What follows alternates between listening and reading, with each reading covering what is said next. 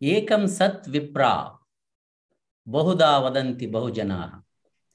Good morning, all the learned participants and our esteemed speakers. This is our fourth webinar, and today's topic is the idea of India.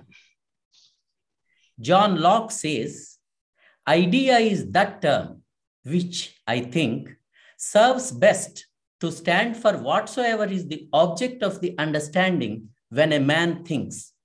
That way, religion, culture, custom, country, etc. are as much ideas as physical forms. That is why, like all the alluring gadgets and games humans create, they are very powerful enough to pull us into their vortex to the extent of losing our own rational mind and reasoning faculty. Any idea can be a dream aspired by positive people, let us say Prabuddha Bharat, enlightened India.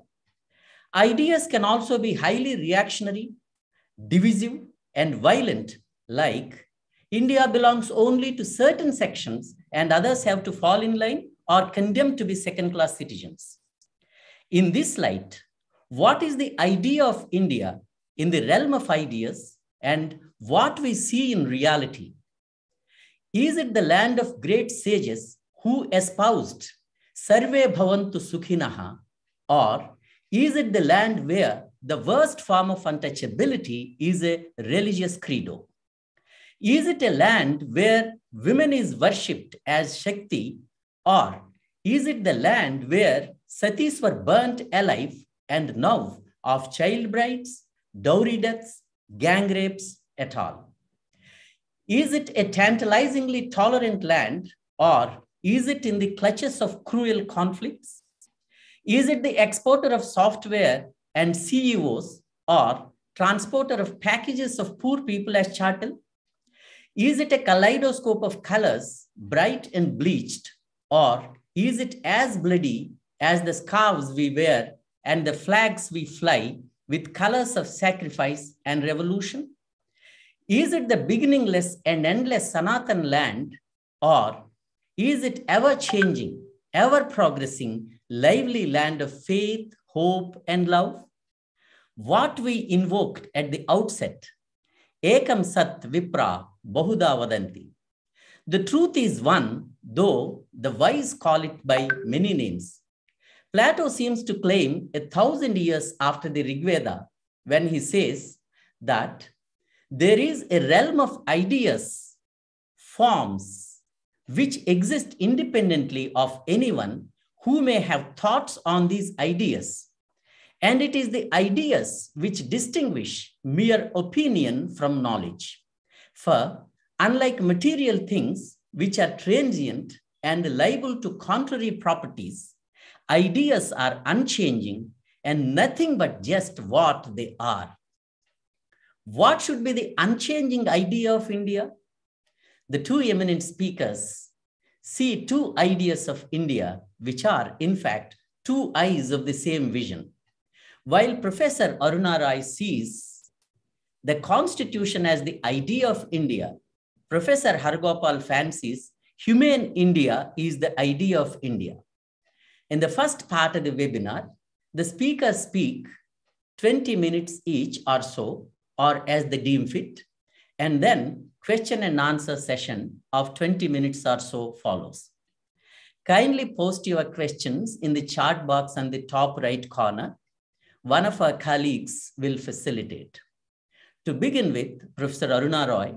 Professor Roy is a socio-political activist and founder member, Mazdoor Kisan Shakti Sangathan, MKSS, National Campaign to People's Right to Information, NCPRI, and the School for Democracy, SFD. She was with the IAS from 1968 to 1975. In 1975, she came to Ajmer district in Rajasthan to work with the SWRC and the rural poor. In 1987, she moved to live with the poor in Devadungri village, Rajasamand district in Rajasthan. In 1990, she was part of the group that set up the MKSS. She has worked for accessing constitutional rights for the poor, right to information, employment, food security, etc. She was a member of the National Advisory Council from 2004 to 2006, and again from 2010 to 2013. She was a member of the steering committee of the Open Government Partnership till 2014, and she is currently the council member of Progressive International. She is president of the National Federation of Indian Women, NFIW. She was the 2016 professor of practice at McGill University, ISID, Montreal, Canada, and the 2016 George Soros Visiting Practitioner Chair in CEU, Budapest. Her awards include the Raymond Magsaysay Award in 2000, the Nani Falkiwala Award, and the Lal Bahadur Shastri National Award. She was listed as one of the 100 most influential people in the world by the Time magazine for 2011. Oh, such an illustrious professor. Aruna will speak on the Constitution as the idea of India. Our Constitution is one of the greatest scriptures that India's collective consciousness has ever produced. Sir Ernest Barker, a distinguished English political scientist, was so moved by its preamble that he inscribed it on the opening page of his treatise, Principles of Social and Political Theory, published in 1951. Saying fraternity is the best bet for democratic society, Dr. Ambedkar says, he cautions us, constitutional morality is not a natural sentiment. It has to be cultivated. We must realize that our people have yet to learn it. Democracy in India is only a top dressing on an Indian soil, which is essentially undemocratic. Professor Roy will tell us how the Constitution as the idea of India binds all of us. We are Indians first and we are Indians last. It is the need of the hour as divisive forces posing as nationalists are playing havoc with the very soul of India itself. Over to you, Ma'am, Professor Aruna Roy. Thank you very much to Anek Dhara for inviting me to share my views. Let me begin at the outset by saying that I dedicate whatever I say today, particularly as I heard so much Telugu being spoken, to Mr. S.R. Shankaran, who is a mutual friend of Professor Haragopal and mine, and who, in my opinion, with all the limitations of being a civil servant, lived the Constitution. So for me, I really, in one sense, dedicate whatever I say to Mr. Shankaran. I also want to request you to please drop the professor. I am what I call a fraud professor. I've just got honorary doctorates, which are meaningless, and I am essentially a simple activist and a worker for the poor and with the poor. And Mazdoor Kisan Shakti Sangathan, which is the MKSS, is a non-party political organization where we all draw minimum wages, and we have lived like the people around us in a mud hut, and we continue to do so. And it's there that I've learned and unlearned my real political philosophy and my understanding of many things. And it's been a progressive process of education through the Indian Civil Service, through working with an NGO, through working with women's groups, through working with human rights groups, and learning from people like Professor Haragopal and many others whom I visited in Andhra when I stayed with Mr. Shankaran after he retired, and learned so many things. So it's a process of long learning and sharing and understanding that common sense and wisdom is the most important thing in life. The idea of India is in the Indian Constitution for the very simple reason that when we gained independence, which was post a very bloody partition, and at that time, the concept of a new India and the rejoicing for promised freedom, which was achieved from getting rid of an imperial power, was shadowed largely by the fears of the the practicality of an India in which religion still dominated, in which prejudice and discrimination were still forces that had to be reckoned with, in which violence, despite Gandhi's great role in getting us independence with non-violence, emerged as a force where on the day of independence, Gandhi was sitting in Bengal and in Naukhali arguing for peace and not for killing. It was on this very murky political substance of peace, of non-violence, of an argument for peace that the new India was born. So when India celebrated its independence, it also anticipated a lot of problems from what emerged as the new nation state. So at that point, it was absolutely clear that ideological positions, no matter what their clarity was, would be overcome by religious and caste tensions. And there was no way in which we would be able to get ideology rule over the inherent drawbacks of an Indian state. Actually, as the constitution was framed and as it was presented to the Indian government, there were two very important statements made by two very diverse people. Sarvapalli Radhakrishnan, he was to become our vice president, warned us, and I quote him, he said that our national faults of character, our domestic despotism, our intolerance, which have assumed different forms of obscurantism, of narrow-mindedness, of superstitious bigotry, are to be really fought against. He continued to say, our opportunities are great, but let me tell you that when power outstrips ability, we will fall on evil days. Baba Sahib, Dr. B.R. Ambedkar, had always had reservations about how democracy would work out. He envisioned the perils of sectarian divisions. He said in the same assembly, will Indians place the country above their creed, or will they place the creed above their country?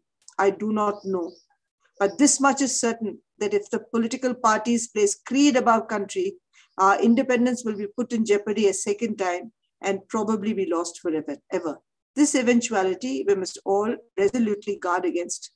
The Indian Constitution was in one way an effort to resolve these conflicts and put together a structure of India and a dream of India so that we could work towards it structurally and in practical terms to reach our goals.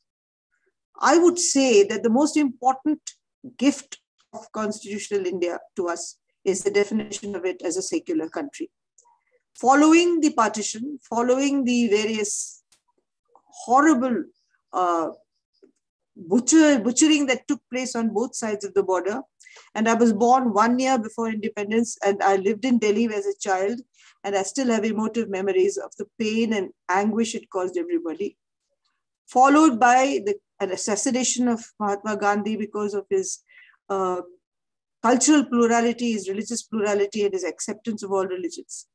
India really needed a definition of itself as a secular country. And I think one of the most significant contributions of the Constitution has been its definition of ourselves as a secular country. And it's also one of its greatest problems today that, and I hope Professor Haragopal will talk about the problems when he speaks, it's a threat to secularism from the kind of new political philosophies that are emerging and the new kind of governments that we are framing and the new political discourses we are fashioning, which are all threatening the concept of a secular India. It begins in one sense with a complete lack of understanding of political history. As I sit and talk to you from a village, I can tell you that we have not really looked at political education as a continuum. Some of the left parties definitely saw political education as a continuum, but they have now become very weak. And the right has constantly filled everybody's head with a discourse which is politically inaccurate and historically incorrect. But the result is that those of us who are in these political formations outside political parties have tried very hard to set right this complete discrepancy between truth and reality, reality and the discourse in our years of work with people. But we also haven't understood that, like literacy, which is that every generation has to go through its literacy training. We can't say because the grandmother knew her alphabets, the grandchild will know the alphabets. We went through the alphabets, we went through each subject. Similarly, we have failed to politically educate our youth who do not have any history. There's a blank. So it's partly the fault of my generation and the generation after me that we did not think it was necessary to continue with the political education outside of school. We put things into the school curriculum, but the school teachers who taught the curriculum were themselves either party to a different ideology or were completely incompetent. With the result that you still do not know, people in my area, and I'm sure in large parts of India, do not know that for instance, that Mahatma Gandhi and the Gandhis, Indira Gandhi and family are not related. Simple as that. I mean, and you can ask anywhere, you can go and just ask the question and they think all Gandhis are related and that it is a continuation of Mahatma Gandhi's lineage, that the Indira Gandhi family, not linking it to Jawaharlal Nehru. So I feel that I'm talking of a very mundane level, but I really feel that it gave us the concept of a secular India, which was vital for India to forge its way with the second largest Muslim population in the world after Indonesia living in this land space that we call India.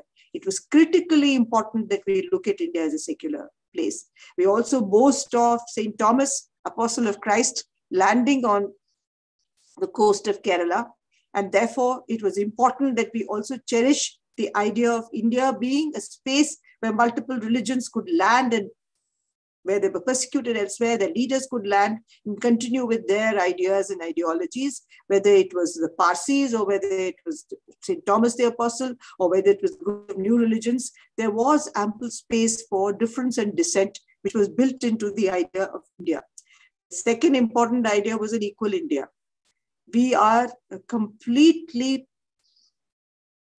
caste-ridden and divisive and hierarchical society. It's in the blood of Indians, no matter what religion they belong to, unfortunately, that caste dominates over everything else. So the first question you get asked when you go to any village, and especially a Rajasthani village, is not your name, not where you come from, not what you're doing here, but what is your caste? And I was shocked when I came here in 1975 from urban India to find that caste is absolutely the predominant identity of an individual, and then comes the rest.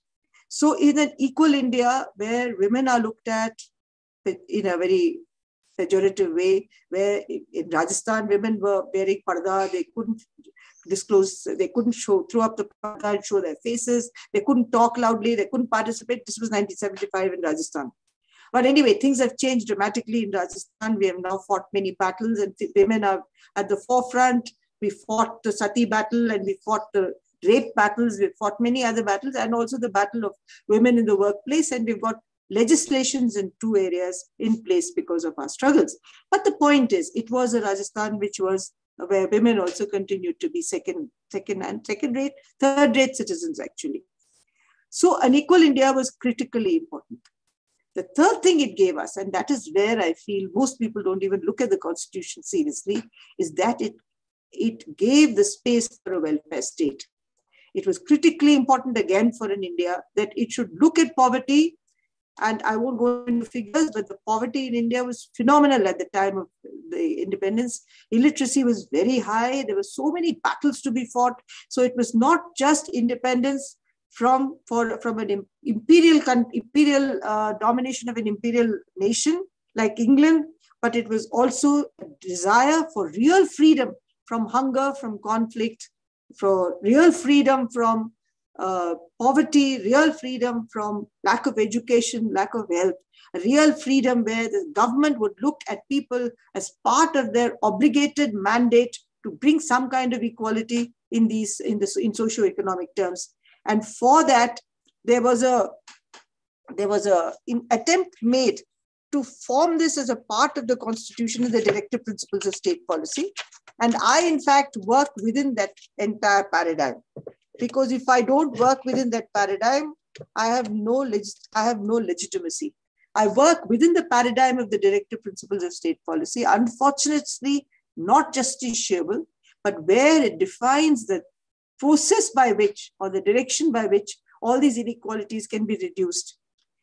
It is a process still to be fulfilled in its entirety, despite a welfare state which ran till a few years ago. From the last few years, about 7 or 8 years, we have ceased to be, even in name, a welfare state. Let me tell you quickly a few examples, then I will proceed to the next issue. The 5-year plans, for instance. The 5-year plans were a way of sharing with the nation what the government intended to do with our money and our allocations and our plans, and how it would proceed to take our condition of socio-economic imbalance to a better state of balance. But it has not. The Planning Commission doesn't exist. So in its place, we have a Niti Aayog. What it does to us, we do not know, but what it has done through legislations, we know. It has brought in all kinds of, it has demonetized, it has brought in the funds for electoral parties, it has brought in all kinds of other issues which we do not want, which do not help the poor. It has brought in rank unemployment. And if you think I'm exaggerating, I'll draw your attention to the Oxfam Annual Inequality Report 2022. According to that, the India supplement of the report tells us that to 2021 to 20,000, how many crores is it? 2021.84% of households have lost their income. There's been a drop. The number of billionaires, however, has grown from 102 to 142 billionaires. Though COVID has continued to ravage this country, India's new healthcare budget has seen a 10% decline in the revised estimates of last year. There was a 6% cut in allocation for education, and social security schemes allocation has declined. We also know that the wealth of the Indian billionaires has increased to 14 lakh crores, and it's been much more than doubled. The increased wealth of these Indian billionaires could have funded MGNREGA for 30 years, but they will say that there is no money. So according to the Oxfam report, which I've just mildly touched on, and which is based on facts, the disparity between the rich and the poor has been grossly expanded and exaggerated in the modern scenario. And if you look at the budget of the central government that came out a few days ago, it's an anti-poor budget. There is no mention of services for the poor. And I would like you to know that for pensions, for an old age pension, which is also not a universal pension, but a targeted pension, an worker who has worked all her life building this new country gets 200 rupees a month if she gets it. 200 rupees, it's a laugh. What can you get in 200 rupees? So the government of India has not revised its pension. If we get better pensions, it is because state governments have added to that pension and there's a marginal increase. So I would like to share with you the role of people like me, who are called civil society activists, who are called Andolan Jivis, who are called urban Nakshals, who are called any number of names today, that we people are fighting for the Constitution, and actually it's we who feel the need for the Constitution and its provisions, because those who enjoy impunity are not going to ask for revision of policy. They are going to ask for a revision of the Constitution. They're going to ask for more money in the private sector. But for those of us who benefit from the Constitution, for whom the Constitution was framed, for the idea of India, for the idea of a humane India, which Professor Haragopal is going to speak, and for a better India, we certainly need a constitution and the constitutional values and the principles to prevail. Currently, the Mazdoor Kisan Shakti Sangathan, which also was primary in its campaigning for the right to information law, was a very important participant of the Manrega law and the food security law. MKSS has also published a book called the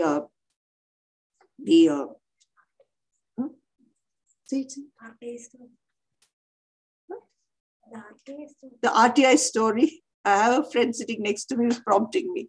The RTI story, which has been published, which tells you how ordinary people have given you the RTI. Please don't be under the illusion that it's come from any policy debate or any civil society, upper middle class people like me. It's been ordinary people who've given it to you. So I'd like to quickly show a small little clip. But while they're getting ready to show the clip, let me say that we are now in struggle, MKSS, and with the Suchna Rozgar Abhiyan, an organization of 150 other organizations. We are struggling for an accountability. We have fought and gone on yatras. So we have collected money and we all crowdfunded. All our campaigns are crowdfunded. We don't take money from any foundations. With crowdfunding, we have visited 14 districts. We have collected over 1,50,000 in donations of 3 and 5 rupees. And the government of Rajasthan, in its budget announcement 5 days ago, said it would give us a right accountability law and pass it immediately. But till they pass the law, we're sitting in Dharna in Jaipur. I am here partially because it's close to Jaipur and I'm here to speak to you, but the Dharna is on, and I'll show you a small clip of the Dharna to show you how the constitution and the dream of a better India is steadily kept alive by the people whom we damn for everything, call them parasites on society, call them economic drain on the country's economy. I'd like to show you a small script. All right. Meanwhile, while you're trying, the right to information law, which is used by about 80 lakh people every year, 80 lakh applications every year, has still not made the government deliver in a complete way. Just lately in Barmer, one RTI seeker was beaten so badly by the Panchayat Sarpanch and by his goons. Both his legs have been fractured, and they're saying that if one leg doesn't improve, they'll have to amputate him. So those who seek information and seek integrity in public life are now victims, and over 100 RTI users have been. So this accountability law is critically important so that when we uncover corruption, uncover abuse of power, then there is some action taken against those people who do these acts. So the accountability law is to ensure that when transparency happens and we know that people are making mistakes within the system, that they are rectified. The secretary to the government of Rajasthan has talked to the collector of this particular district so that the culprits will be apprehended. Until today, 2 months later, the culprits have not been arrested. So where do we go and to whom do we ask for justice? So this is the reason why we need an accountability law. We are really indebted to ma'am for bringing such a wonderful way how the constitution as our ideal, as our dream, in fact, our very life itself. As the first Vice President, Professor Radhakrishnan, and the Chief Architect, Baba Sahib Ambedkar, both they have put how the obscurantists were, see, from the one extreme to the other extreme. How one intellectual said how we have to fight the forces of obscurantism. And on the other side, the chief architect is worrying about will we lose our freedom again? Really very, very important aspects. Thanks a lot, ma'am, for bringing such a great thing. Now, if the constitution is humane and our very legacy is humane, as we claim our great land, how this thing will in the practice? My colleague, Ms. Pranil Pavitran, will introduce Professor Haragopal. I invite Pavitran to take over. Good morning, everyone. It is my privilege indeed to invite Mr. Haragopal, Professor Haragopal, who in fact needs no introduction as a professor of long-standing political science, as well as an activist in the human rights field. I hand over to Professor Haragopal for further elaboration of his ideas. Friends, I think I also thank the organizers partly giving us this opportunity of sharing some of our concerns, and doubly thank them for having Aruna in this series where I also got the opportunity of listening to her. And I'm a great admirer of the way, Aruna works. I'm not exaggerating. She has been one of the sources of inspiration for me as an individual. And since she referred to Shankaran, Shankaran also had such an appreciation for her work. I think Aruna would recall that her last visit to Hyderabad, of course, she used to stay with him, but at that time, for some reason, she chose to stay outside, and Shankaran was upset. She said, look, Aruna has not come this time to stay with me. He was upset because he was trying to find out the reason why she hasn't come, because that's how he was, he felt attached to her. Of course, three persons who used to stay with him was Harshmandar, our B.D. Sharma, and of course, Aruna. These three, whenever they came to Hyderabad, they would stay with Shankaran. And when I talk of a humane India, I have some people like Shankaran as a reference point, that how he humanized himself at a level where persons working with him can't believe that a person can live that way.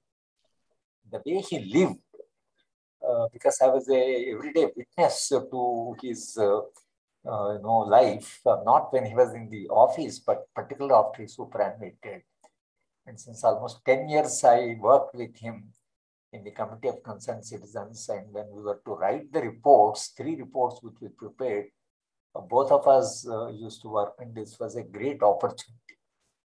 But the humanism of a very rare kind, how a human being evolves to a level of Shankaran. But Shankaran will say that, this is all very simple, anybody can do this. And he believed that this is possible for everybody, and he always said that I have not done anything.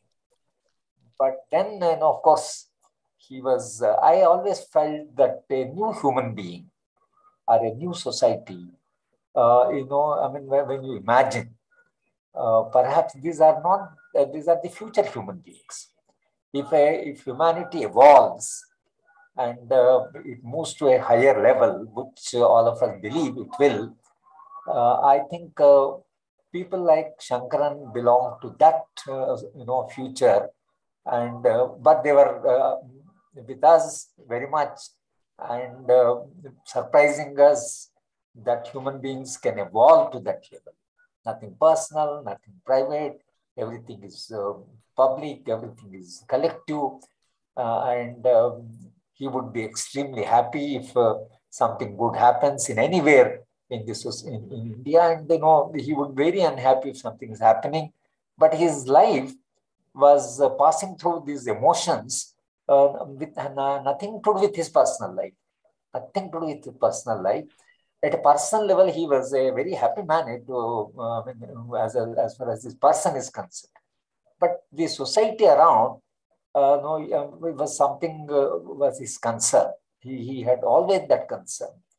So we in Telangana or in the combined state had some people around us, whether it's the Kanagaran, whether it's the Haragopal, whether it's the Tarakam, whether it's the Kaloji, Jaishankar. We had a large number of people around us who were to a large extent living for others. But then we are living in a society which is hierarchical, authoritarian, democratic, as far as society is concerned. And Aruna spoke about constitution. In fact, the makers of the constitution, particularly Dr. Ambedkar, they thought that the Indian state would contribute to the transformation of the society. As a political science student, state is organized power. And power always has an intrinsic propensity of getting centralized, getting alienated. How an organized power, organized force, would transform the society. But the trust that the makers of the constitution had in this, in this document, that it would contribute, because it gave an idea of India. What type of idea, in the preamble, in the directive principles, they have given us an idea of, you don't need to go anywhere to have what type of India we want, what is our idea of India. I think Constitution is fair enough. It can be one of the very important documents to see that what type of India we should do. Article 38, Article 39. Article 38 says reduce inequalities in income, status, opportunities, and facilities.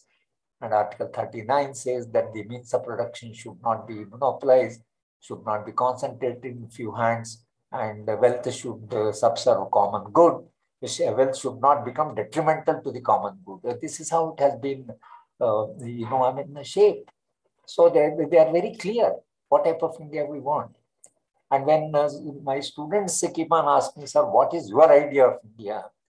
When Gagarin mentioned, since I have been doing this with my students, I always tell my students that we want an India which is economically egalitarian, politically participative, socially harmonious, culturally pluralistic and enriching, morally elevating, aesthetically pleasing, ecologically sustainable. So these are all interconnected. Now, the type of society we have to build in India, at least we all thought, my generation, Aruna's generation, we always thought, because we belong to a generation with a hope, with a great hope, And as children know the way we used to celebrate in my village. I studied my high school in my village, and the 26th January, 15th August were such a festive days. We used to get up early morning, take Prabhat Bheri, and around 5 o'clock in the early morning with our band, we used to go around village and say, wake up, and say that we are Subhash, a brother, we are Gandhis, grandchildren, we are Nehru's, this one, all these national leaders. Today, whom the present regime is appropriating, they were all not, their, leaders, but, they belong to the people. But then we started somewhere with some conception after freedom. And I think the drafting of the Constitution almost coincided with the drafting of Universal Declaration of Human Rights. And if you look at both of them, almost they coincide, they are comparable. And whatever international standards the United Nations was working, I think those were the standards which were incorporated in the Constitution of India, both in the Part 3 and Part 4 of Indian Constitution. But then, as a political economy student, I feel that this 75 years, I think there are ups and downs, but we landed, in an India which we never imagined. I don't think we ever imagined that we will land in the type of India that we are living in now. Now, what has happened? Where have we gone wrong? And basically, my own feeling is that from 1950s and 60s, there is an idealism that the generation to which some of us belong. There is an idealism. And by 1960s, there was a lot of unrest because the hopes that the Constitution, the hopes that the freedom struggle raised among the common masses, things were not changing. The landlords were there. In my own village, there was a big landlord. Of course, this was a little benevolent, but the landlords of Karimnagar, Warangal, one can't imagine. One can't imagine 1960s, one of the landlords in Chinamitpalli in Karimnagar picked up a wife of a school teacher and raped her. And then when the school teacher went to the Gadi and said, please return my wife, the landlord says she will keep. And he said, I have 2 children. He said, you are going on talking to me, arguing. And he was pushed out of the fort, that gadi. He walked into forest, picked up a gun, and mobilized 25,000 people, went to village, narrated his story, and 25,000 people went and attacked the landlord. When this was narrated to me, I just didn't know what is that anybody can do under those. The police can't dare to get into gadi anywhere. He is beyond rule of law, beyond constitutional framework.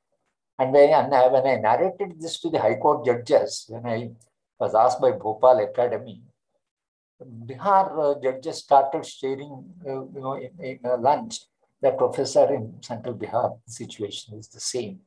So the feudal relations were supposed to be transformed in independent India. And the constitution, the rulers, the regime, the police, the civil servants, all of them are supposed to stand for the poor, for the marginalized, stand against these powerful people. But somehow that qualitative change was moving very slowly. And economy was not picking up. The economy did not pick up because we didn't go for land reforms. You think of any country which has developed, first it went for land reforms. Because there's one way that you remove the dominant structures in the rural area. And then, whatever agriculture surplus we produce, it comes to industry. That's how development takes place.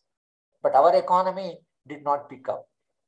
And unfortunately, in 1980s, the second term, Mrs. Gandhi decided that capitalist path, perhaps the only way to do something to make a difference to the rate of growth, and we go to financial institution, international financial institution.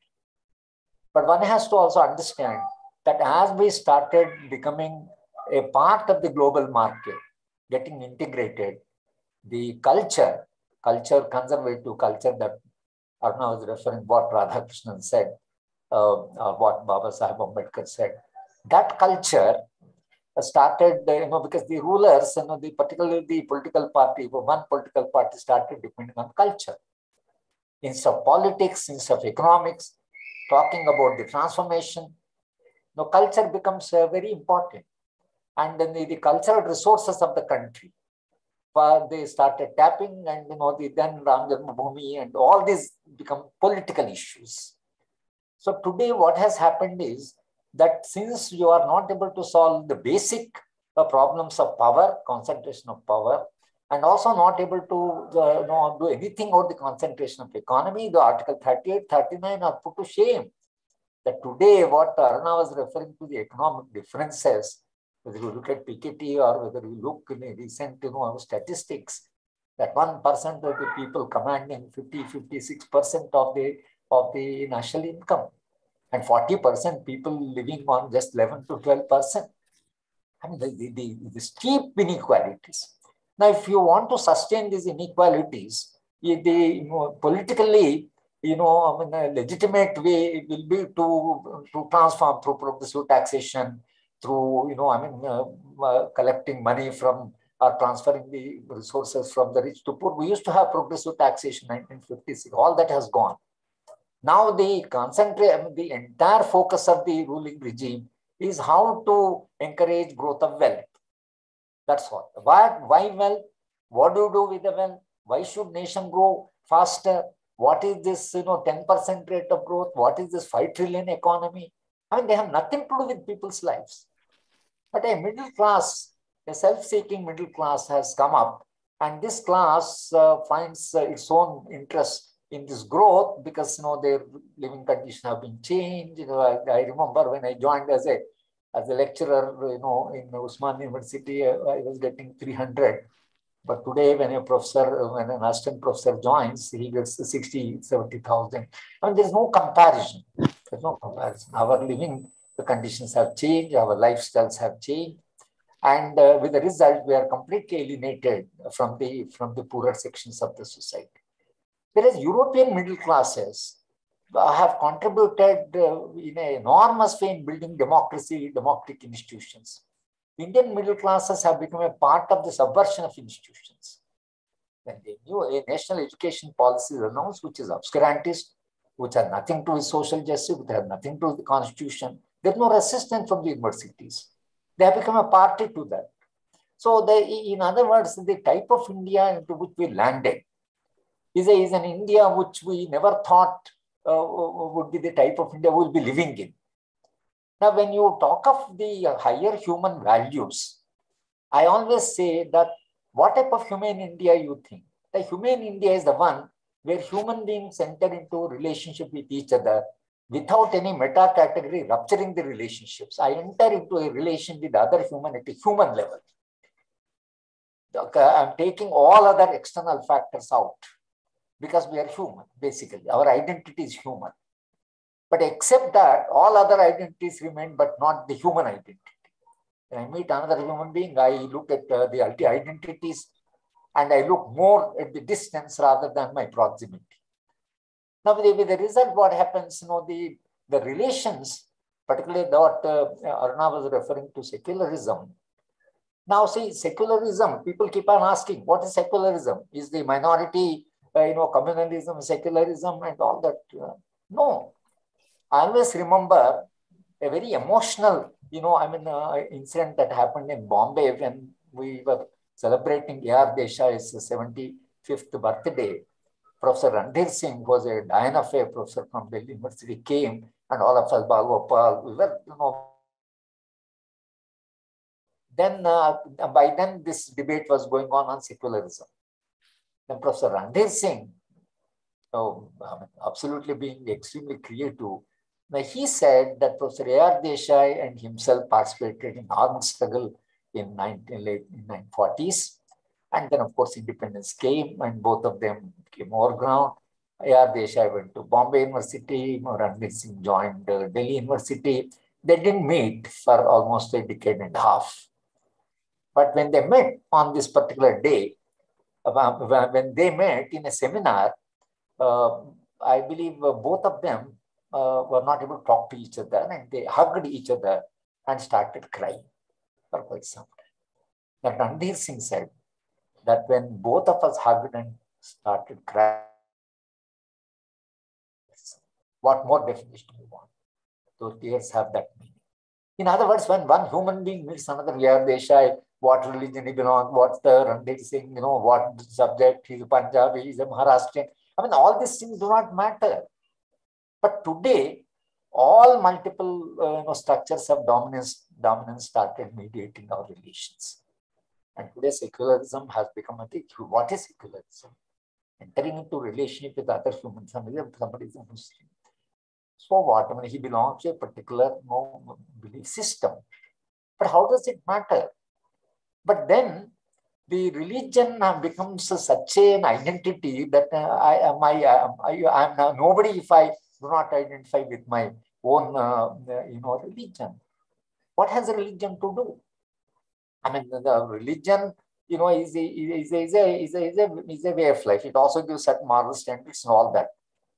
But then once you identify with your religion, is it necessary that you should be hostile towards other religions? Loving other religions is not a part of your religious belief. The fundamental questions are completely gone, and very trivial things started, determining the relation. But fortunately, although about North India, I do not know much because I haven't worked with the grassroots. But as far as South India is concerned, as far as Telangana is concerned, sometime back we went to a village. We were doing some village surveys as a part of our, committee against famine in Mahbub Nagar. And we were asking the villagers, particularly Dalits, please show us 5 poorest families in the village. And they started discussing who are the poorest, how do you define the poorest? And somehow they discussed and all that. Then they arrived at a consensus, these 5 families are the poorest. And they said, sir, we'll show these 5 families. They have taken to one family. It was a, with newspaper thatched roof, and it was a, very, very poor looking, it was a hut. Wife and husband went to work in the fields. They were not there. But these Dalits started describing, sir, this is one of the poorest families, go sometimes starve and all that. And that was a Muslim family. But they didn't make the difference. the relation, the type of relation today is being ruptured. And today, you know, I mean, Muharram, for example, in my village, we never knew that it was a mourning day. We always thought it was a festival. My mother used to prepare sweets. We used to go and participate in Muharram. I mean, it was integral to our culture. But today, culture is not a unifying force, but culture is not even harmonizing force, not even pluralistic, but culture has become a great disruptor of the relations. So on the one hand, what is happening at the level of relationships, they are getting increasingly dehumanized, and they're dehumanized to such an extent, not between religions, even within the, one religious family. I have seen recently in my own state, Telangana, that the wife and husband, that chap is an IT professional, and there were divorces. Children have to stay for 3-4 days with the father, 3-4 days. And one Sunday, this father has cut the throats of both the children and buried them in his own house. And the story came out. He's not poor. He is employed. He's not unemployed. But the human in him was lost. Recently, one mother and her son cut the throat of a daughter and took a selfie. Somebody cut a throat and took it to police station, surrender.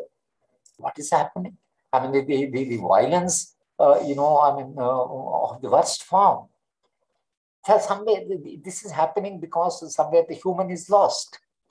So this is happening at an individual level because human beings are alienated. They can't identify with other human beings. There is no communication. I mean, they do not know what is the meaning of life. They have never asked this question, that what is that we live for? I mean, those philosophical questions which Radhakrishnan or even Upanishad would ask, they have gone from our consciousness. And if you look at the state and the state agencies and the political culture, I mean, the way, the political culture shaped itself, it has nothing to do with the people. There is a big gulf between the mainstream politics and the people. Now, so therefore, the idea of India, the officers, like Gagarin, all of you, when you have, after your superannuation, reflecting. Now, what I would like you to, that the method and the prism through which you reflect on the society and go to the deeper causes as to what is happening. Two things are happening. One is the process of dehumanization. Secondly, the complete rejection of a vision, constitutional vision. And they would like to have Hindu Rashtra and all that. What is that Hindu Rashtra? I do not know. I mean, I do not understand. If you mean by Hindu Rashtra going back to Manu or going to back to Kautilya, you know that what Manu spoke, and it's please, Mr. Gagarin, organize a lecture on Manu as to what exactly he said. They need not be what exactly he wrote. And somebody today is inspired by that vision. And I think something is happening because this type of fascist culture is needed to sustain this unbelievable economic inequalities. So they are using culture to sustain the economic inequalities, diverting the attention of the common people from the real problems. If you look at some of the surveys in UP, somebody says, I'm unemployed, I'm suffering, I'm educated, and all that. And when the anchor asks, whom do you vote? And he says, I'll vote for the Bharatiya Janata Party. And why do you want to vote when you say that you are suffering from that? Then he says, Taliban have come into power in Afghanistan. What Taliban have to do with, but this is how, his understanding. Somebody says, law and order has improved. Somebody says, they say that we are suffering. They say they're enormous suffering. But when it comes to the political solution, they look to a politics where they have no solution to their problems, or at least they are not offering the solution to the problems. Now, the structural causes, the structural causation as to why I am suffering and where are the root causes of my structure, they are not able to relate to the structure. But that doesn't mean that people are, completely remained ignorant, innocent. No, Aruna knows that, within this last 50 or 40, 50 years, how much of change has taken, a lot of change has taken place. And they are definitely more conscious. But the conscious has not, has reached a point where they can critically connect their life experience to the structure in which they are living. And that is where I pitch my hope on the social movements. And the function that the social movements are performing are exactly the function that the political system ought to have performed. But since politics abandoned almost to the people, now that space, those who are creative, those who are concerned, those who are, concerned for the future of this country, now they entered that space. Well-meaning people, very committed and concerned with the human suffering, those are the people who entered into this space. And therefore, I always feel that a humane India is also in the womb of the present India. It is in the offing. At this age, I still feel very optimistic because I see that a woman, my grandmother, my mother, my partner, and my daughter, if you look at the 4 generations, the enormous change has taken place. My grandmother was bought from Tamil Nadu for 500 rupees. She didn't know where she was born. She didn't know her parents, but fantastic woman. But then she was completely, her life was spent only in the kitchen. She used to prepare breakfast, lunch, afternoon, she used to take rest, maybe 4 o'clock, something, evening, and then dinner. Her life was completely in the kitchen. And my grandfather was absolutely a patriarch. But my father and my mother used to argue. Of course, my wife and myself, this Mahabharata goes on, but she wrote recently her autobiography. She has a critique on me, rightly so. Now, what I'm saying is this change that is taking place between the man and the relation between the man and woman, Dalit today is no longer the same Dalit. When we went to Karimnagar and asked a Dalit why your landlords are so angry, and one Dalit said, sir, the dust under his feet has fallen in his eyes. It's an extremely profound poetic expression of changing relation between a Dalit and a landlord. Children have become much more conscious of their rights. Students, when we were students, we were mortally afraid of our teacher, but when we become teachers, we are afraid of our students. The relations, minorities, definitely they are conscious. The girl in Bangalore, all alone, was facing a big rowdy crowd. But the confidence of the girl. The whole CAA, the protest that has taken place in Bagh, these are all indicators that the people are asserting. And in these moments, I see the seed of a new society. What is the underlying, essence of all these struggles is that in such of a humane India. They are in such of an India where they can live with dignity and self-respect. A humane India where, what Aruna said of equality and secularism. A humane India where people can live with self-respect, dignity, and a meaning to life, and a fuller search for a fuller meaning to life. So my own conception, therefore, is that the India is, of course, what is appearing, what is unfolding is very frightening. I would say very frightening. But then, in this frightening experience, there is a new India is being born. And when, in civil liberties, if we used to have some serious differences where Dalit, challenged the upper caste, Haragopal used to say that they are challenging us, is okay, but these aberrations herald birth of new human values.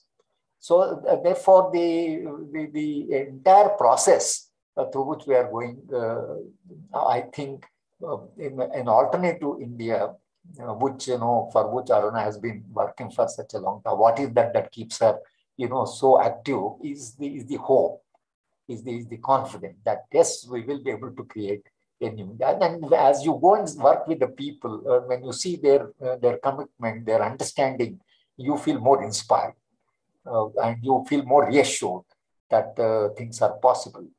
So I think this discussion that you people have started is a part of the process. That reflecting on India, contemporary India, what is the alternative, where from that alternative will come, and how do we move into a more humane society, politically, socially, economically, culturally, aesthetically, morally. I think we have to move towards a new India. The idea of an India, an alternative India, always has to be alive, has to be kept alive. And I always tell people who are in the social movements, sometimes they keep on asking, sir, what do you think we have achieved? I said, we remain human beings. Because of the movement, we remain human. Otherwise, we would have been dehumanized. So that is what keeps us alive. And I have a feeling that although this present situation is very depressing, disgusting, but then I think in the human history, there are passing phases. I think we are passing through a phase, which unfortunately we have to pass through. But at the end of the tunnel, I see a humane India is in the womb, is in the offing.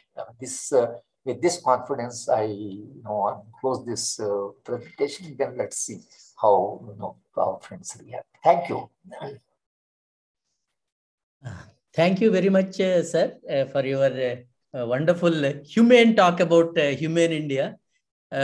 Madam Aruna Roy would like to show that video, how common citizen whom we don't consider at all, keeping the humanity alive. That video, Sadiq, kindly play that video.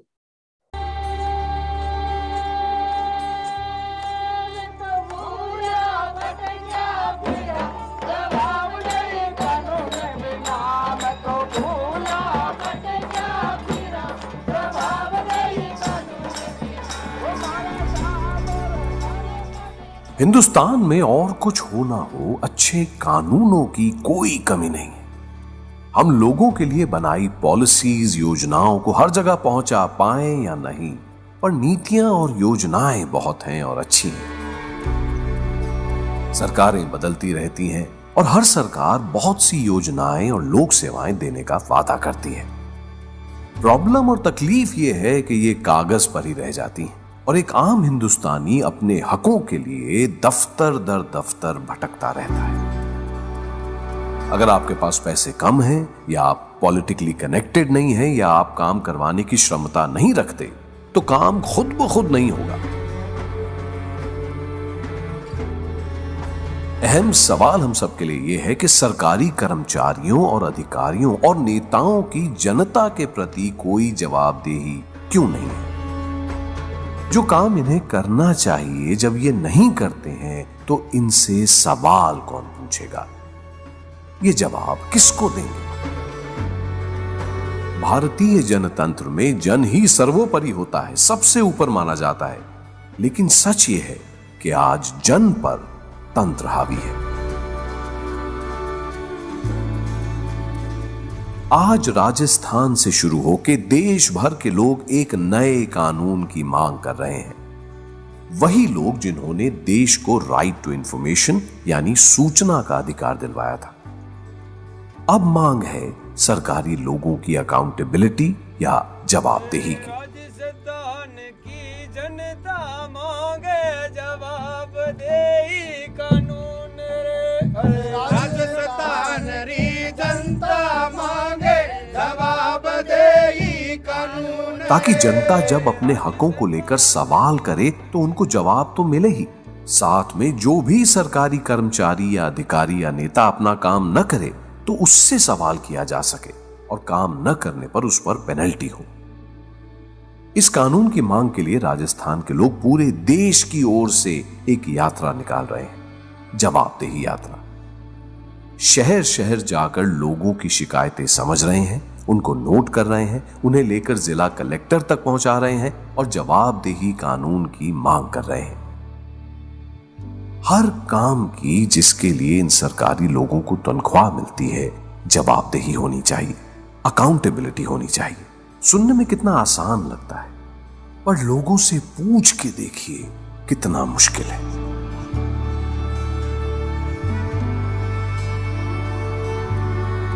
इसी मुश्किल को आइए आसान बनाते हैं, लोकतंत्र को, democracy को मजबूत करते हैं। लोकतंत्र जिन लोगों से बनता है उनको ऊपर उठाते हैं।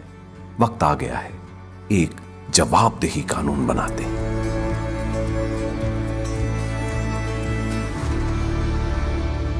आप भी हिंदुस्तान में जहां भी रहते हैं अपने इलाके में सवाल उठाइए और जवाबदेही आंदोलन से जुड़िए, क्योंकि सवाल बहुत हैं, अब जवाब चाहिए और कल नहीं आज चाहिए।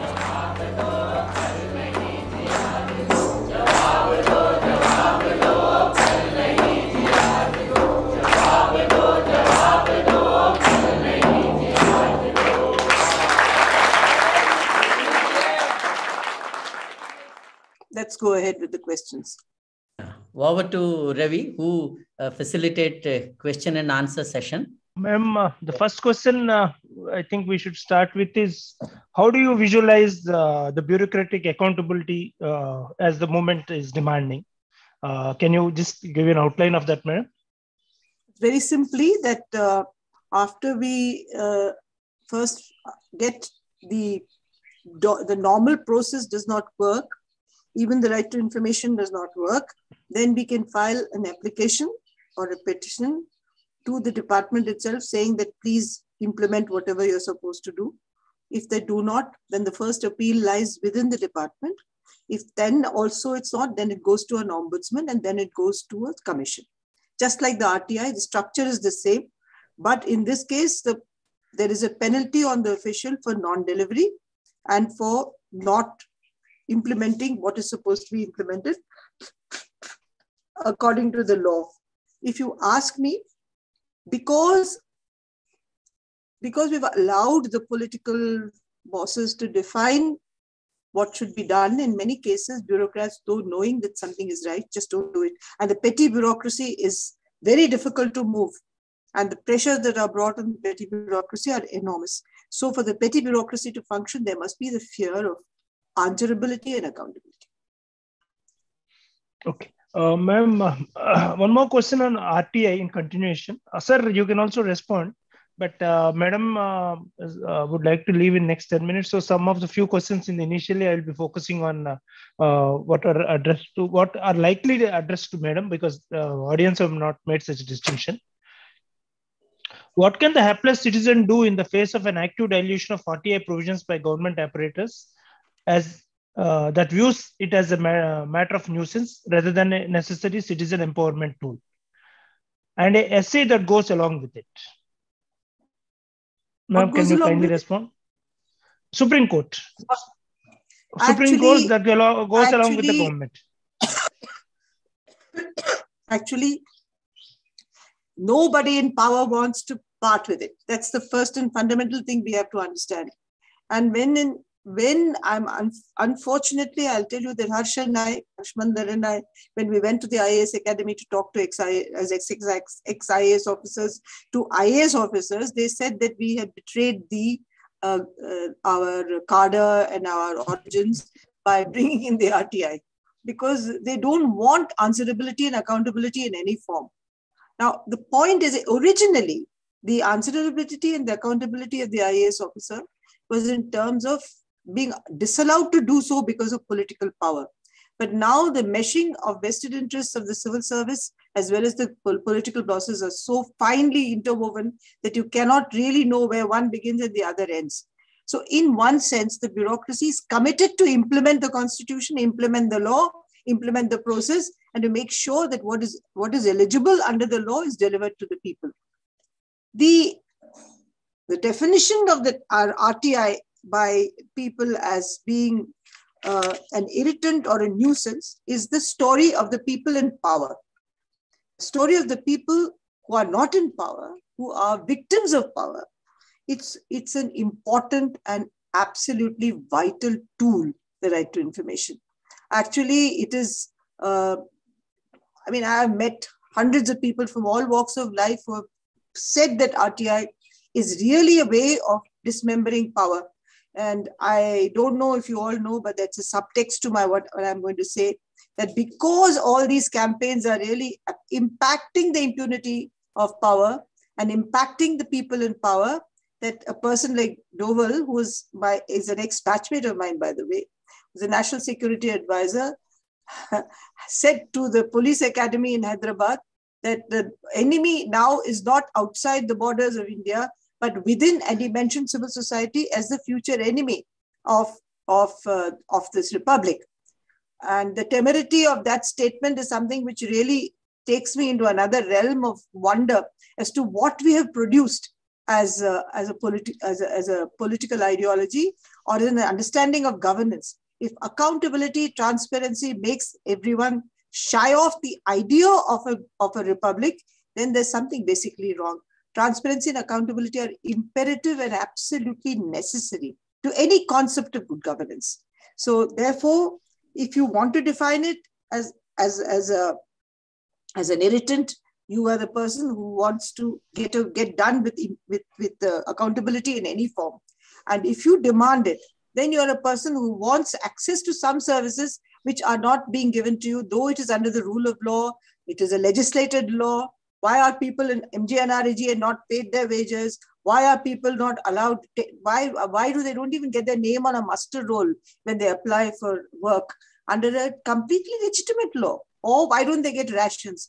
And why do people like these silicosis patients that was briefly mentioned? You know what silicosis, I don't have to explain to you. Silicosis patients who have been given money by the government of Rajasthan and by other state governments, whatever they may be, are given a lakh of rupees during the time of their lifetime and 4 lakhs after their death. And there are middlemen who siphon off this money in connivance with the department. How can the department allow this connivance? And those people are completely on the edge of poverty, edge of ill health, men who die at the age of 35 and 40, look 60, 65. I mean, it's the worst of humanity. We do it in our health department. We do it wherever at the cutting edge. So therefore, right to information is a red flag to those who do not want to act according to the law. And accountability is worse than that for them because it fixes responsibility on the person who is not doing it. And I'm afraid without these tools, you will not be able to change what I felt was a dream of a good India through the Constitution, or Professor Haragopal's dream of a better India, because we have to have workability, a legal structure, a moral structure under which we work. There are 2 or 3 questions that have been asked. I've been noting it down from the chat box, which I would also like to address. What has not allowed India to self-destruct? I think the Constitution has not allowed us to self-destruct, basically. And because of the constitutional norms, I mean, and I don't have time and I will not take liberties with time, that it has not gone into it because I stopped in 18 minutes. I asked my friend to keep a stopwatch. So at 18 minutes, I stopped talking and I throttled myself midway. Likewise, I will not take too much time, but I must touch upon this, that India is not self-destructed because of the Constitution and because of the initial respect we had for constitutional authority, that no matter what happened, there were fringes that were problematic. But by and large, we stayed within the rule of law. But now the rule of law itself is being changed. Parliament is passing law which is anti-constitution. There are so many laws that have been passed which are anti the Article 14, which is of equality. And we have not raised our voices. So that is the problem. And actually, if you say, one question has been asked that what is religion and philosophy so good and why is India like this? I would like to say that in our minds, we must differentiate between religious philosophy and religion as a humane system and organized religion. Organized religion is a political entity. Unless we recognize this, we will not go ahead. Organized religion is a political entity. It builds temples, it builds mosques, it builds gurdwaras, and from that money is earned, and there's a whole system. And I tell you today, the devasthanas are so rich, and none of them contribute any money towards well-being. Some of them do, some of them don't, but we don't have the access to right to information to see how much money they have or how they spend that money. So there are huge amounts of issues, because if you once you start raising money, then you fall into a structure of accountability within a political system. Quickly, 1 or 2 more. Secular India is the only framework under which we will not balkanize. If we do not have the concept of a secular India, we balkanize, because secularism will not only stop with one difference of religion, as it has shown. It's not only Muslim and Hindu, it's also Christians. And then it will go into the further categories. It will subjugate women. It will bring in all kinds of religious texts, which will say women should be staying at home, which is what the Manusmriti says in any case, that women should stay at home, that they should perform their function in begetting and perpetuating larger families. It will also subjugate even the Dalits who don't understand today in large numbers, that if the Manusmriti comes, they're back to square one. So for all of us, it's critically important that the constitutional values remain, the constitution remains. And one more issue, and then I'm going to say bye-bye to you.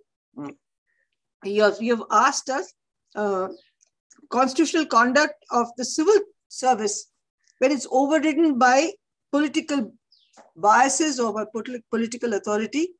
I'm extremely shocked that IAS officers form their own clubs.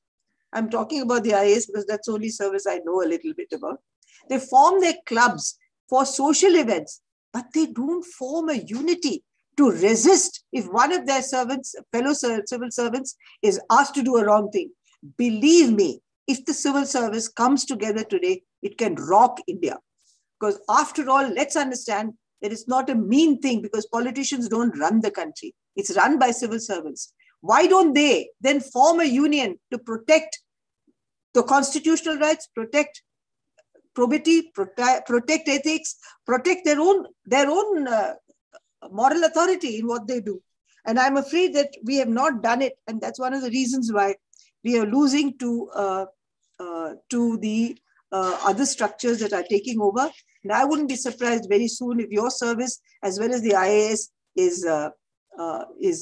becomes on contract service, which is what this government is veering towards, that the civil service is going to get smaller and smaller unless it is controlled totally by political authority. You also know that they are going to change the UPSC rules now, that the cadres will not be allotted. The cadres will not be allotted to states. The central government is going to control cadre allotments and also control the posting of people to the center and to the state. There are insidious ways in which they are trying to control the lives of civil servants, and there is nothing that comes from the civil service. It's all people outside who are making a noise. And I think if the civil service itself surrenders, then who's going to support it? And I'm afraid that if there is no such voice, including the example that you quoted of the police officer who was victimized because he stood for the constitution. Why didn't all the police officers in Gujarat get together and say, you cannot do it to our fellow officer? Why didn't the All India Police Service get together and say, you cannot do it? They're absolutely quiet, because everyone to himself is the law of the civil service today. And that is the reason why it's being beaten again and again. And an equal India is only achievable if we reduce inequalities. And to reduce inequalities is the only way to keep peace. And without peace, there is no future. None of the things that you want will prosper, or I want will prosper without peace. So these are things we must keep in mind. And we are a secular country with the right to practice religion. That is why the constitution is such a strong constitution. The state is secular, but you and I have the liberty to practice any religion we want, be atheist, be agnostic, be a believer, believe in many different kinds and varieties of religion. We have the choice to do so. And I think our constitution, despite its many failings, nothing is perfect, has been for India one of the most important binding probity and ethical frame which has kept us going all these days. Once we get rid of it, we are doomed. And there are people who are trying to get rid of this to bring in a theocratic India. And believe me that all of us, as being another religion, will suffer, because it will bring in a hierarchy. The output of that hierarchy, we can't even begin to imagine how it will be. So I would plead that we keep the constitution as it is and protest against any amendment to its fundamental principles. Otherwise, we are going to live in a kind of living hell. And I think the constitution gives you the frame for compassion and fighting in civil society with social groupings, with caste, with discrimination against women, with religious violence, with all that will give you the social flip side, which will promote that. But today we have the constitution on paper and a state that silently supports social movements that are fighting against secularism, fighting for religion and theocracy, fighting for violence, fighting for killing. And the kinds of statements that have been made in recent times in Haridwar and in Allahabad tell you that such impunity given to people like that will rock your peace and mind as much as it will of the people who are targeted. I'll end here by saying that I am wedded to one slogan and one concept and one idea, which the Constitution empowers me to do, but which is a poem written by a South African poet, but by a slogan written by a South African poet, and that I believe in absolutely. He says, what is democracy? It's talking truth to power, making truth powerful and power truthful. And that power the Constitution gives me. And since it gives me and mandates that power of mine, I will go along with the Constitution for myself and the people who suffer inequality. And I thank you for indulging me and giving me these 8 minutes to finish what I have to say. And I apologize to Professor Haragopal that I may have to leave because I have another meeting. I won't be able to hear what you said. And thank you for all your wonderful ideas and your presentation, which was as profound as it always is. Thank you all, and thank you very much indeed. Thank you very much, madam. It's a quite inspiring lecture for most of the audience. And it's unfortunate that you have a quick meeting, so you are signing off. Thank you, madam. Thank you very much. Sir, we would continue with the question answer sessions, which madam has aside. So few questions which madam has handled, so I'll just make them into points and then seek your response, sir. On the dilution of 40A, sir, what is your response and what do you think we should be doing? Which one? The dilution of Right to Information Act. See, the point is that the present government is completely opposed to the right to information. They are opposed to all the institutions. They are opposed to the constitutional spirit and constitutional values. But they have come to power through constitutional process. So, I mean, it's not on right to education. The National Human Rights Commission, UPSC, Election Commission, federalism. Look at any constitutional structure, which was so laboriously, to put it in Dr. Ambedkar word, that which they so laboriously built and took 2.5 years to write that constitution, is now being subverted. They just don't care. For example, in Telangana, Chief Minister now said that we have to rewrite the constitution. What is that is coming in his way? He doesn't explain. What is that the constitution prevented? But what Marx somewhere made an observation that rulers write constitutions and they extend the rights like right to information.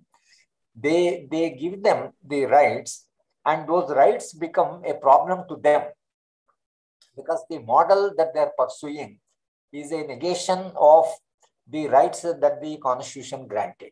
So there is a tension between the constitutional rights, including right to information, and the compulsions and the needs of the rulers, those who are in power. Now they have to help the capital for accumulation, they have to help the richest people, they have to help the powerful people. Constitution is opposed to that. And therefore, you say that constitution has become a problem. Same thing happened right to information. While they have given the right to information, it has become what Aruna said is a power to the people. It has become a tool and people started using it. Now, if you look at the right to information, the way they have changed the entire right to information structure, the term of the people and the emoluments of the people and the qualifications of the right to information, informationers, you find that the commissioners' terms have been completely changed. And Sridhar, Madhabushi Sridhar, who raised this question of Prime Minister's Memorandum of March, suddenly, that portfolio has been changed from him. And the chief commissioner said that this will not be with you. So within the commission, the chief commissioner and the commissioners, they themselves have diluted the process. Not only the government tried, but the commissioners themselves surrendered a large part of their power to the government. So that's the reason why, since it has become a power to the people, and really people started using that power, now those on power are diluting the entire structure, process, and its legal status. It has become a problem to them. Thank you, sir.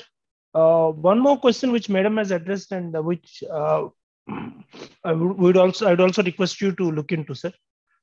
It is commonly believed that unlike several other newly independent countries, India did not self-destruct.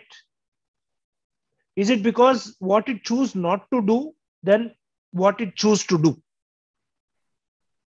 So the question is, countries. I mean, what is the question? I mean, question is, India did not self-destruct is the statement made by the person who is asking the question, and the question is it because that is it in the sense of self-destruction did not happen because what it chose not to do than what it chose to do?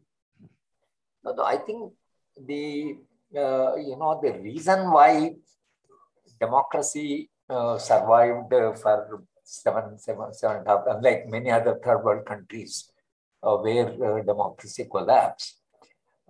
See, we are a very complex society. For example, I used to give lectures to the Indian Army, and in my informal chat, I used to ask them,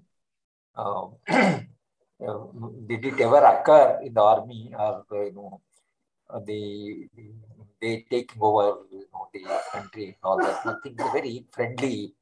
They said that army cannot manage this country. It's so complex that this was not the understanding of the armies in several countries which have taken over the power. So the army has come to power in a number of countries. But Indian Army is very careful. It's also relatively more enlightened also in one sense. So therefore, and Jawaharlal Nehru also made quite a bit of difference. If you look at Nehru's own self-reflection, he says that he has a dictatorial tendency. And, given the opportunity, Nehru would become a dictator. Himself said that. And R.K. Lakshman, when he was giving a lecture in Ambedkar Open University in Hyderabad, Lakshman said that when Nehru met him in some meeting, he said, Lakshman, your cartoons are not very harsh on me. Be more harsh, because somebody has to regulate, somebody has to tame my power. See, this was the enlightened leadership. We were privileged at the time of independence. So they built institutions over a period of time. Now, after 75 years, as I mentioned in my lecture, the economic inequalities have completely grown. The focus of the country shifted from social justice to the growth. And now the most powerful, economically powerful, have come to corporate world is controlling the state, and the state has become a corporate state. And now the real threat to the constitution, to democracy, to the rights. The Prime Minister himself said that human rights weaken the society. And the human rights, actually the essence of democracy. They strengthen the democracy. But now they all started saying that human rights have weakened. And even the UGC chairman went on arguing with me. No. Now duties are more important than rights. Because the Dalits started asserting rights, Adivasis started asserting the rights, women started asserting the rights. And those who are privileged, now they feel that the rights have become a threat. And therefore they are saying, no, there should be more emphasis on the duties than on the rights. So I think, the context is changing. But because of the complexity, because of the multi-class nature of the society, multi-caste nature of the society, complexity of Nagaland, Kerala, Kashmir, I mean, such a complex society. that I think, what to do or what they decided to do or what they decided not to do is not determined only by them, but by the structure. But the logic of economic development started changing. That is where the danger to democracy lies. In the inequalities, growing inequalities, I see the threat to democracy. Thank you very much, sir. That's quite a good elaboration. There are two related questions, sir.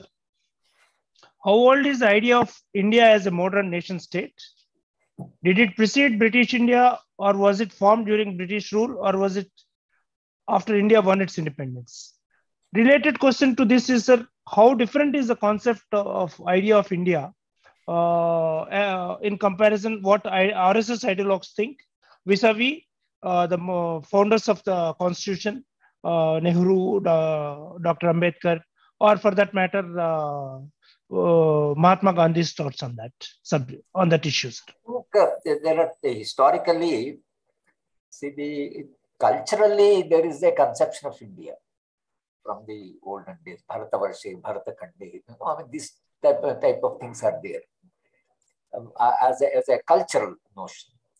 But when it comes to the political entity, what you call nation state, then you know that when after independence, 560 states, the provinces had to be merged. They were all independent.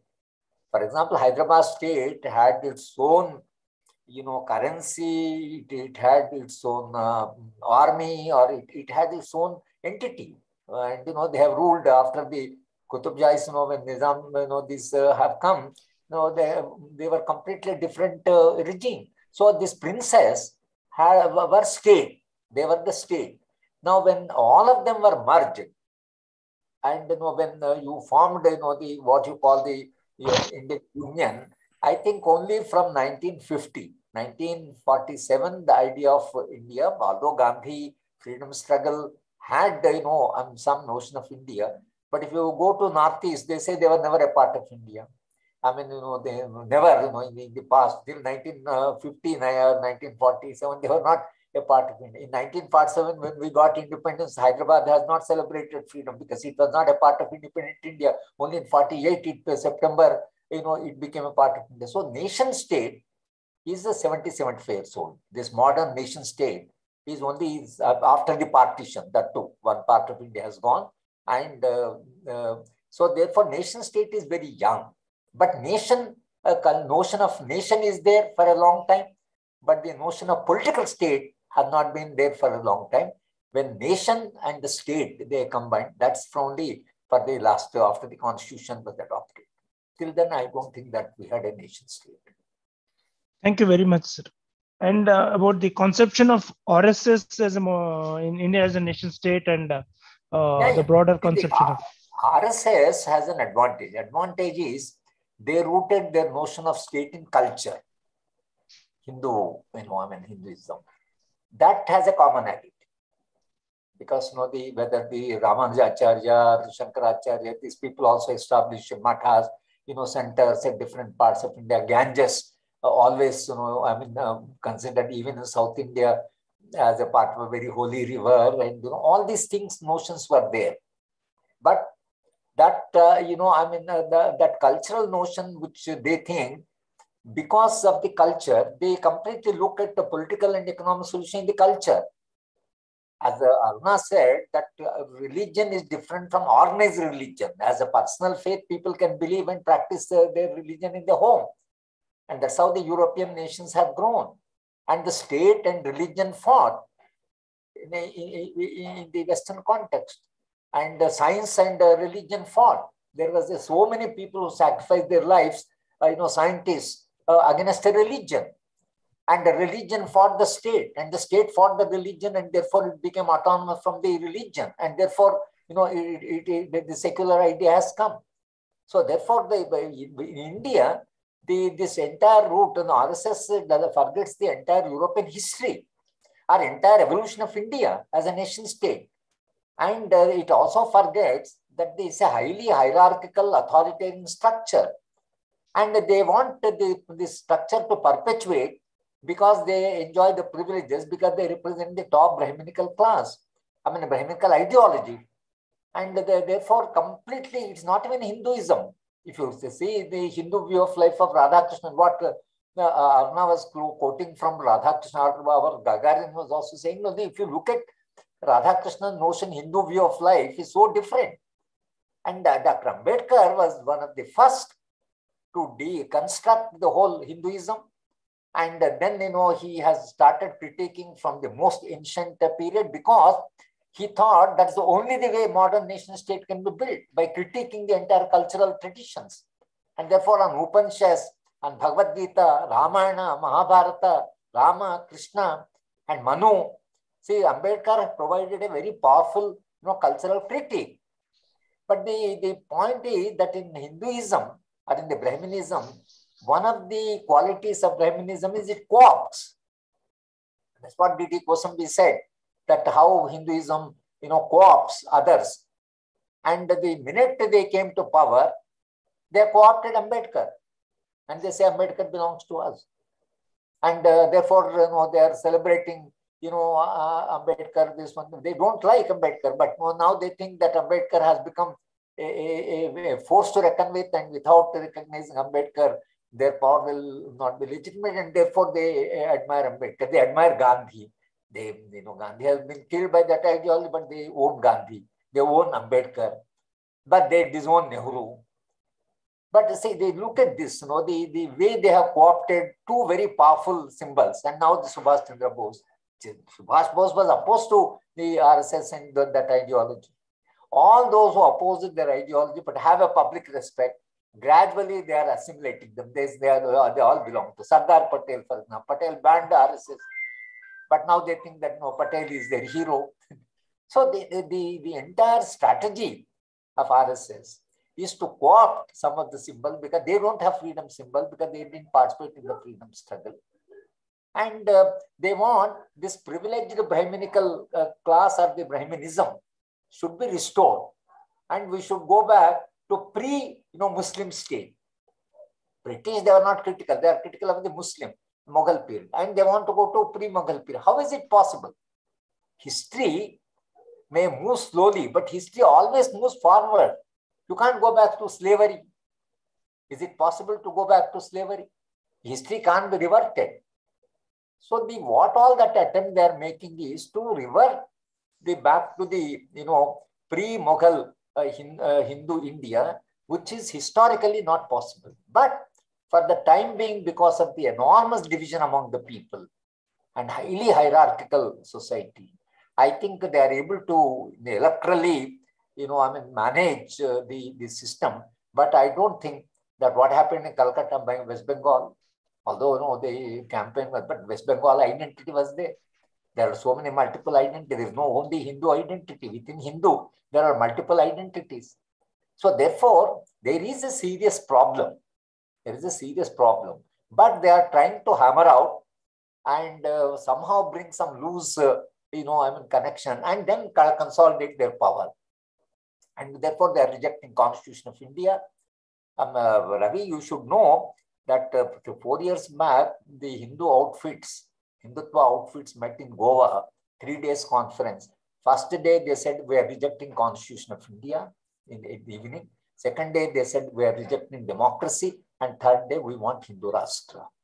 Democracy and Constitution, these are alien concepts. They are not rooted in Indian culture, Indian tradition. They are borrowed from the West. Therefore, they should be rejected. This is their stand. Is it really possible to reject Constitution of India, to reject democracy, and to have a medieval, governance? Historically, where are they? But for the time being, that because of that long tradition of culture, as I said, that as a cultural tradition has been a lot cultural memory, they are for the time being and able to succeed, and they are able to also divert the people from the real day-to-day life problems, employment, poverty, inequalities, suffering, health, education. From these serious problems, they are able to divert the attention to trivial problems and to cultural domain. From a real political economic domain, they are trying to shift the issues into the cultural domain, and they are bringing culture in a big way as an explanation or as a source of power rather than the economic and the political problems. Thank you very much, sir. We have a lot of questions, but I'm not sure. We are already into 1 hour 15 minutes of the webinar that we have spent now, and audience is there. But so, sir, next question is on the ancient thoughts of Indian concepts, whether in Vedas or other medium. So, Veda question: Veda contains ideals such as all life is imbued with Paramatma.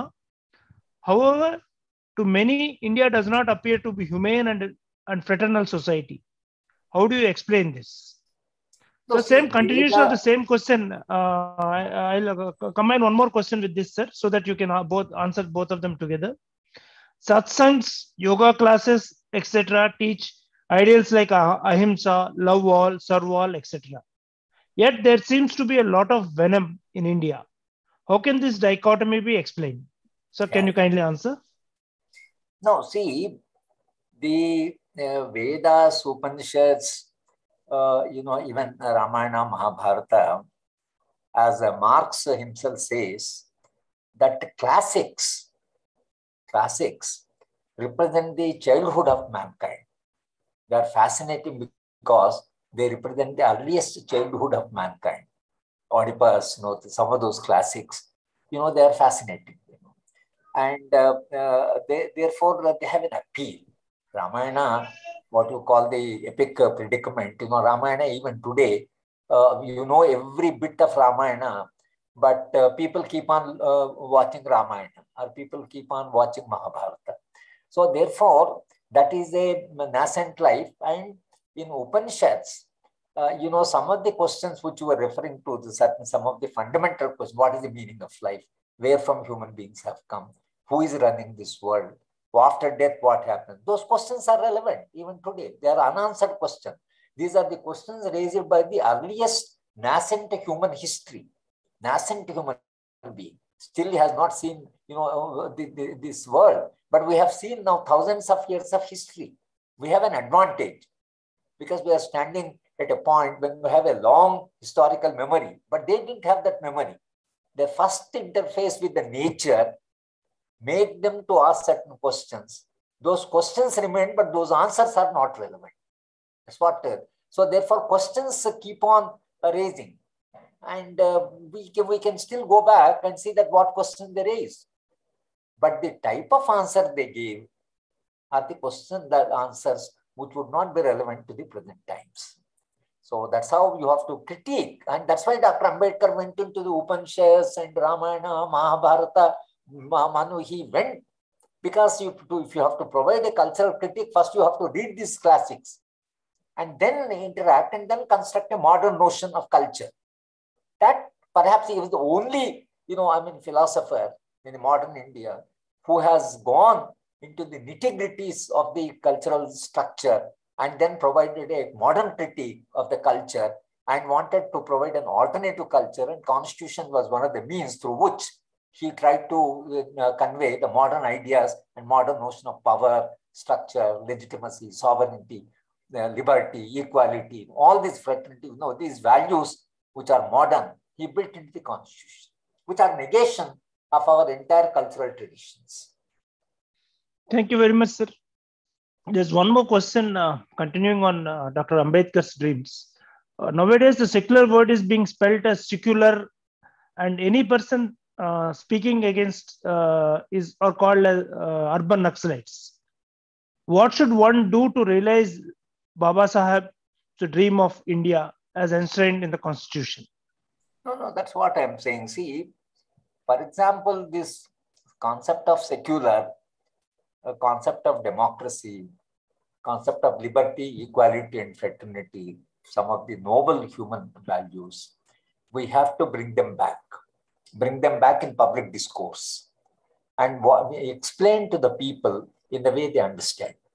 Because secularism is not merely has anything to do with the state and religion.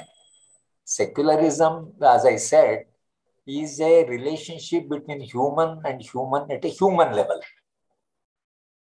We are human. Basic our identities were human. We belong to human species. And when I see other human being, my interaction should be he belongs to my species. We belong to the same category. But the other identities which have come as a part of historical development should give in to that human identity. And unless you bring, then secondly, the rupture that is taking place between different groups, the violence and the type of killings that are going on, are all because your human identity has gone. And the one species, they don't kill their own species. If you look at other species, they don't kill their own members. But the human being is the only fellow who kills his own member of his species. So therefore, somewhere we have to go into philosophical, historical, psychological, sociological questions and explain the Baba Saheb's concepts in the modern. Unfortunately, Ravi, one of the problems is that even in the Dalit movement, or those of us who have been, in the movements, many of us have not read Baba Saheb's original writings. They have not read. If you really read Baba Saheb's writings, his volumes, he has written literally on everything. And to absorb, to assimilate what Baba Saheb stood for. And if you really rooted in his philosophy, in his historical understanding, his critique of the culture, then you will be able to talk to the common people and you'll be able to communicate much better what is that he stands for. And unfortunately, he was not taught to our generation at all. And later, but what is that they are teaching? They want to teach some of the very trivial things and not really Baba Saheb's essence. The reservation, Baba Saheb means reservations. Baba Saheb is not confined to reservation. Baba Saheb is a comprehensive philosopher. He's a great, thinker. I mean, this you forget. And Baba Saheb, reservation, he thought was one way of reducing or equalizing opportunities. But that his concern was equality. Equalizing opportunities, his concern was equality. His concern was liberty, fraternity, living together, justice, nationalization of land. I mean, he stood for a totally new India. I think he has to be explained in his comprehensive sense. And reservations as a tool of equalizing opportunities is one idea that he has given. Of course, I mean, it did help, and it has thrown up a number of people, into services and all that. And today, Dalits have voices because of the reservations. Some idea of, the justice, some notion of justice. There are so many voices. These voices would have been missing if only there were no reservations. So that is, it is a positive contribution is there. But that's not the only contribution of Dr. Ambedkar. His contribution, the Constitution of India, the higher human values. He was a student of John Devi. He was a student of law. He was a student of cultural studies. Baba Saheb is a comprehensive thinker. That I think we have to be able to explain to the common people what is the stand that Baba Saheb had on the worldview. Then I think we'll be able to take him into the larger sections of the society. Thank you, sir. One more question, especially on the gender. What is the idea of gender within this idea of India? So why you take Baba Saheb, they read the Revolution and Counter-Revolution. In the Revolution and Counter-Revolution, he writes about the gender question. And then he says that how Hindu women suffer, particularly Brahmin women. He had a lot of sympathy for Brahmin women. Widowhood, the way they are alienated, the way they are suppressed, ministry. He has gone into nitty-gritties of the Brahmin women. And then therefore he said that, only Buddha, and when the Brahminical critique of Buddha was there, Buddha was not admitting people into monasteries. Baba Saheb said that, Buddha had a lot of respect for women. When one of those, portresses, I'm forgetting her name, she invited him for a lunch, for a dinner, and Baba Saheb went to her dinner. She was a court, she was a Devadas. But Baba Saheb had all respect for her. So Ambedkar writes that If only Buddha had reservation about women, he wouldn't have gone. So therefore, then he has collected so much of information to build his logic. And the gender was one of his concerns, and people must know that Baba Saheb resigned for his cabinet ministry, not for Dalit caste. He resigned for the right to property for women, which includes all women. And when President of India sent it back, he argued with Nehru, we should send it second back to President, because if we send the bill second time, President has no power. And therefore, the right to property bill should be passed.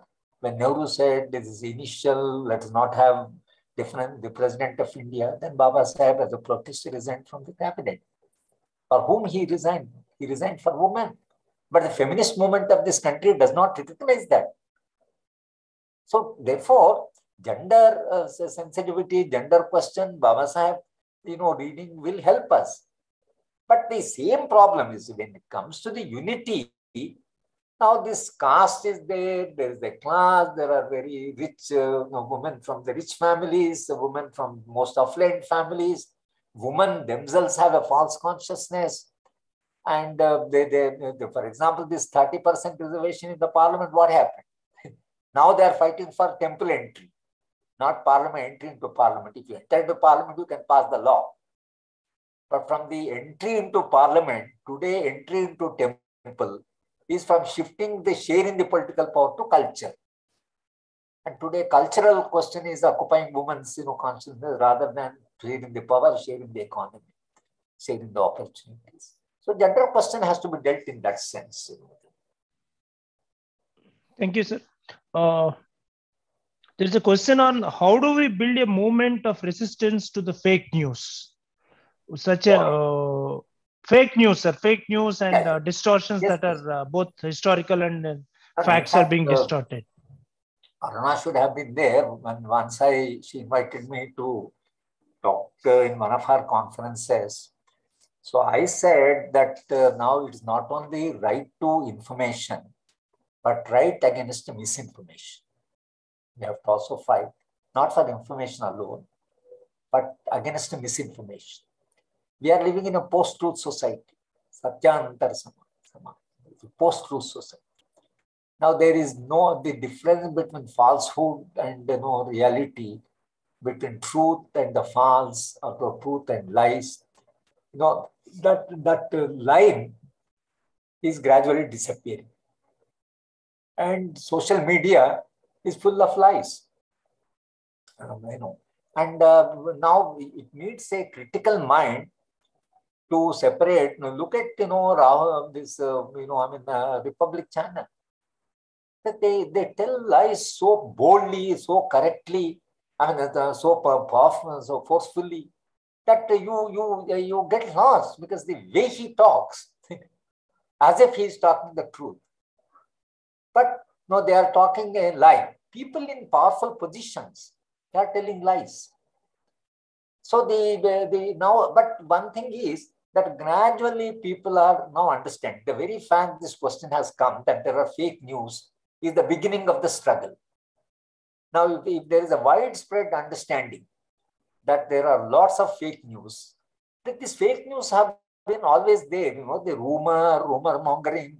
For example, Ganesh drinking, milk, or Skylab falling, or world is coming to an end, or floods have come, all these rumors were there. People really responded for Ganesh, this one. So therefore, in a culture, these things were constantly sustained, this rumor mongering. And Indians are very vulnerable, very vulnerable. The false information spreads faster than the truth. Because people somehow think that, some exciting news, easily pass on. And I think gradually we have to keep on talking and educating how to look at things critically. And then I think, because after some time, falsehood, people will realize, but it takes time. But it's true that we are living in a period of the fake news, and such a fake news, you can't even believe that such things can ever happen. But such things are happening. So if they go, enforcement directorate goes and attacks somebody, whether that fellow is corrupt or not, you don't know. Once the enforcement directorate goes, people start believing these fellows are corrupt. It could be political, vendetta, but then people are ready to believe, and that's the reason why state, the people in power are using that vulnerability and spreading the false information. But the debate, the fact that in this debate, fake news have come as one of the questions. That means we are increasingly becoming conscious that there are a lot of fake news in circulation. Thank you, sir. One more question. This is, why do we have the contradiction of the deprived and exploited sections of society in a pitched armed struggle versus the state usually fronted by constabulary of the state security forces drawn from a similarly deprived sections of the society?